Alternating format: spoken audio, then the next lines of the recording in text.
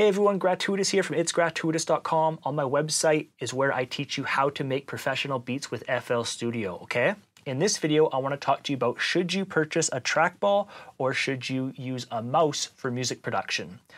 When we're watching these tutorials of very high-end studios, very often we see a trackball, and how it works is you just have a ball, you can take it out, and there's a laser in there, and this is your mouse.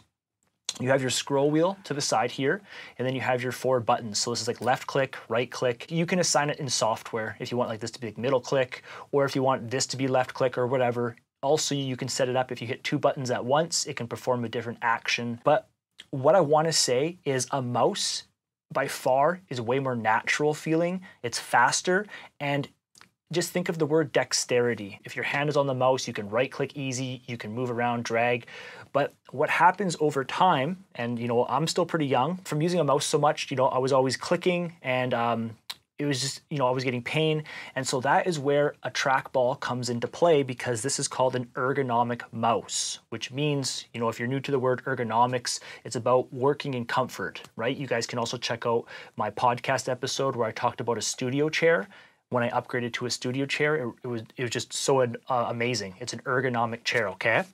So what I want to say is I typically use a trackball for just really light duty stuff. For example, if I was browsing the internet, awesome for that. It's very light duty on my wrist, on my, on everything. You're just kind of just moving around.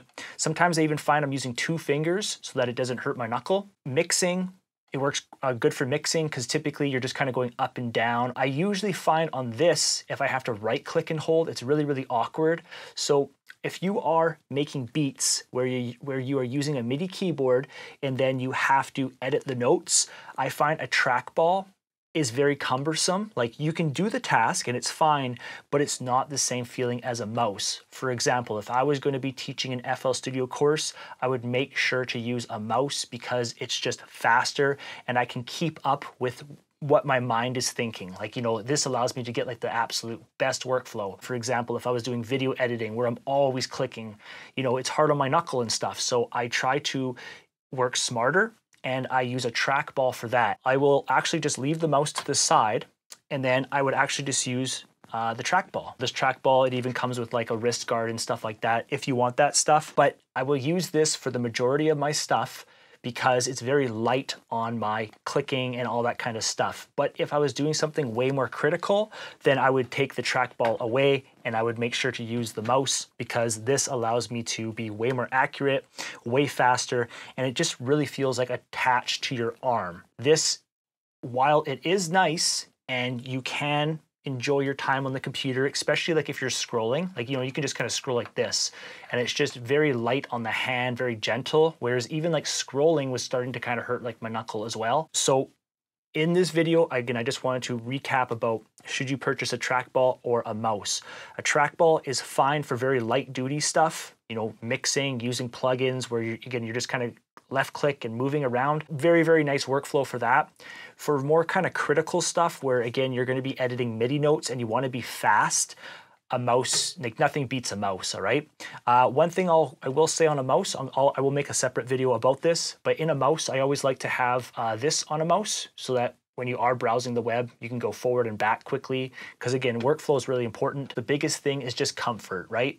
These mice can get super expensive nowadays with gaming. This one I got on sale. I think maybe it was around 35, 40 bucks I got it on sale. So pretty fair price. I think regular it's like 70 or 80. It feels nice in the hand. Again, it has those 2 side buttons for the workflow. It has your left click, your right click, and the scroll. It also has this one little button here if you want to adjust your sensitivity of the mouse. But again, I'm not using this for gaming. But when you are doing music production, having a gaming mouse is always nice because it's a little bit more sensitive. It's a higher quality mouse to be able to, when you're editing your MIDI notes, right?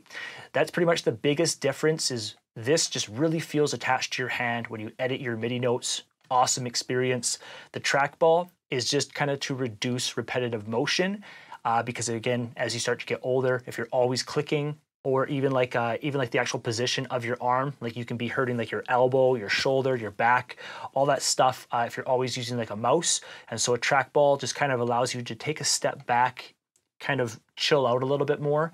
And for that experience, it's awesome. And this one is the Kensington Expert Mouse Trackball, okay? I've had a great experience with it. This is a great trackball, has good software. It allows you to set up different programs. For example, in FL Studio, I can get this button to do, let's say, middle click or something. And then in another program, this one could be like a keyboard shortcut. You can also change if you like this way to go up, or if you like this way to go up. You know, like, so you can reverse the direction of your scroll. All that is within the software. So it's a really good experience. But like I'm saying, a mouse by far is just like it's just a way better experience in terms of like actually being able to work faster. So for me, I find when I use a trackball, I'm talking faster than I can keep up with the trackball. So like the trackball kind of holds me back. When I use a mouse, it's like it's just like a part of the workflow, if that makes sense. It's just way more natural. Okay, so I just wanted to make this video about should you purchase a trackball or a mouse for music production? Because again, a lot of times you see it in the studio and you're like, oh, it looks so cool. A mouse, by far, is the better experience.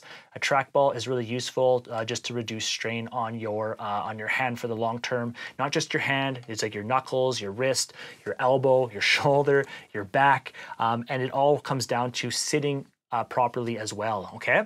So that's it for this video. If you guys would like to learn how to make professional beats with FL Studio, visit me over at itsgratuitous.com. You can also check the links in the description if you would like to purchase these products. They are affiliate links, which means I will make a commission if you purchase, all right? So I hope you enjoy. Leave a comment below. Let me know if you have any questions, and I will see you on my website if you check it out, itsgratuitous.com. Are you looking for an easy way to learn how to actually make beats with FL Studio? Check out my FL Studio Beginners book.